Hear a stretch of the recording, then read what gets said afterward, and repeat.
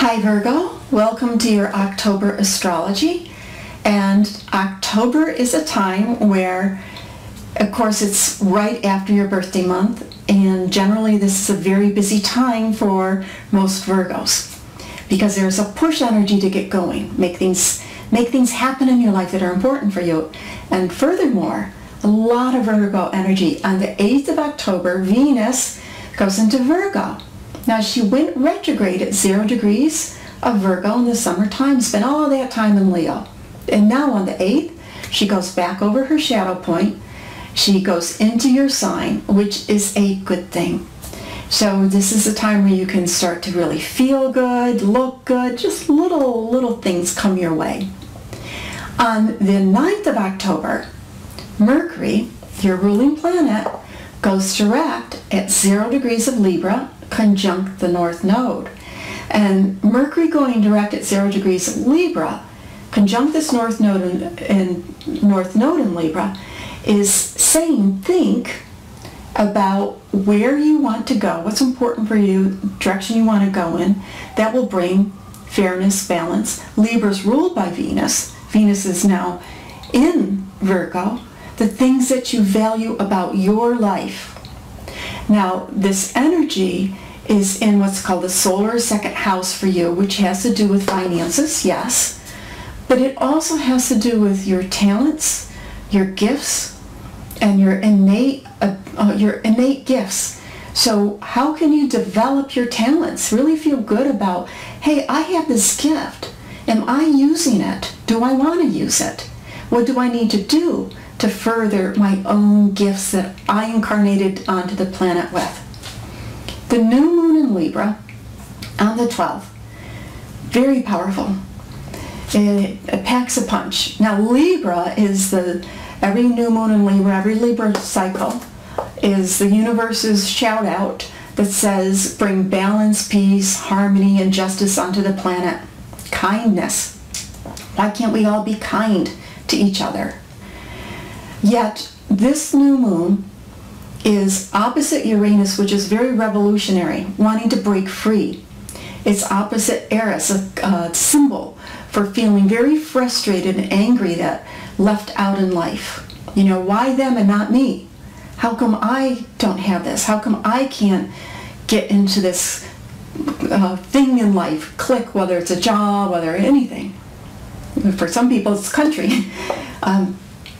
And that with thinking of all this great current migration that's going on from Syria, all the wounded souls just trying to find peace and harmony in their life, right? The frustration that they could feel. And yeah, but this is about where in your life might you feel that. Where do you want peace? Where do you want harmony? And for you, because of the nature of the angle of it to you, part of it's going to come out about developing your talents and having the money to do so.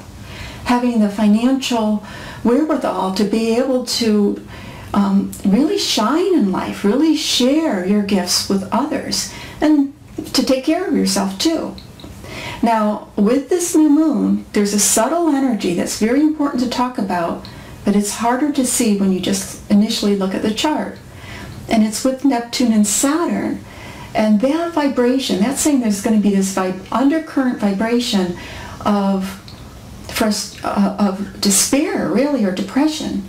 And those are honest human emotions, and you can pick that up. It's not necessarily that you're going to have that, but there can be this vibration on the planet of those who are suffering and have lost hope.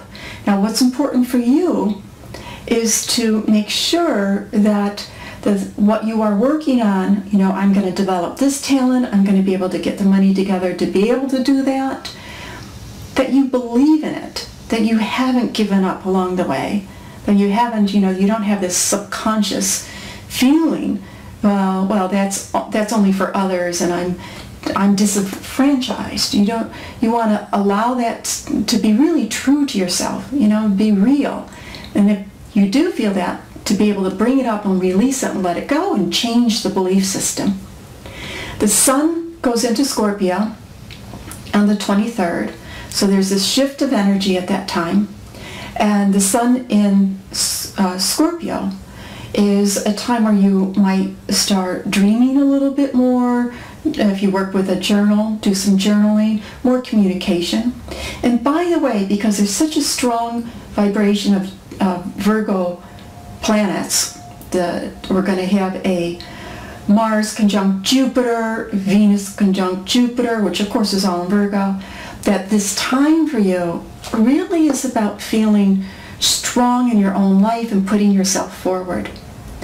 And the full moon, the month ends with the full moon from Scorpio to Taurus, of course.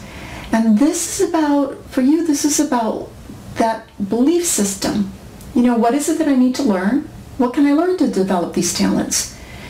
And the little things that you can learn, but also believing in yourself, and it can be a great time to do some travels. Doesn't have to be huge vacation, but even if it's just a little travel here and there, the energy towards the end of the month is, or planning some travels, it's a very good time to think about that. Thanks so much and have a great October.